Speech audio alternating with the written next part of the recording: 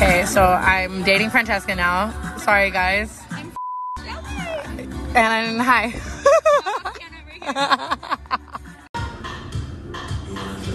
After Tana Mongeau and Francesca Farago were seen flaunting each other on their Instagram stories, people were wondering what the status of their relationship is. And after a recent interview by Francesca, we now have the scoop for you right here on IO. Hey, what's up everyone? It's Mackenzie here, and today on the channel I'm going to be giving you the scoop on the details around this new couple. Since Tana and Jake broke up back in January, it seemed like Tana might have been dating Mod's son for a bit. But it was hard to know what exactly was going on in her love life. But then last week she was seen flaunting Francesca Farago on her Instagram stories, who was the breakout star from Netflix's Too Hot to Handle reality dating show. Also, comment down below if you've seen that show. It was so funny, by the way. And if you follow Francesca's love life, you'll know that her boyfriend Harry Jowsey, that she met from the show, broke up with her last month because he didn't want to do long distance anymore. Then the dating rumors from Francesca and Tana sparked even further when they were seen out at 2 LA restaurants holding hands both times as they walked out. But we got the full scoop on the relationship on July 14th after Francesca appeared on the Not Skinny But Not Fat podcast and spoke about Tana. On the podcast, she spoke about how the pair are in the, quote, getting to know you stage of dating, saying further, quote, we're just hanging out. I just met her more recently, so we're just seeing where it goes, getting to know each other. She then went further, saying that they met up after Tana slid into her DMs, with the host then asking, quote, like more of a romantic than a friendship thing, with Francesca replying, quote, yeah, we're getting to know each other first, of course. Farago confirmed. So I guess that's all for them right now, but I'm confident whatever relationship they do have can't be that serious, as Tana has been seen hanging out with Jake Paul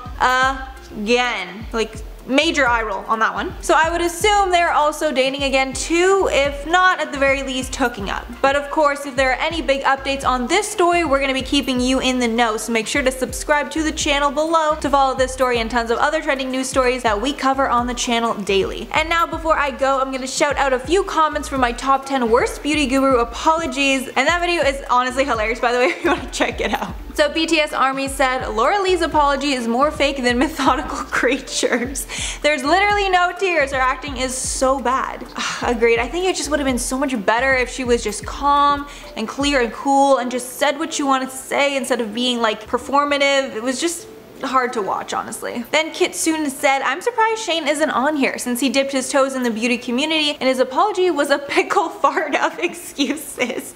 Okay, hold up. Pickle fart? Is that a thing we're saying now? I've never heard that one. It's pretty funny though. And I actually wrote that video kind of a while ago before all this stuff blew up again. So, and then I recently filmed it, so that's why he's not in that one. But if there is a part 2, you have my word, he will be in it, so don't you worry. And Smiley Mama said, beauty influencers. I was in a dark place. Me? Girl, just turn the lights on.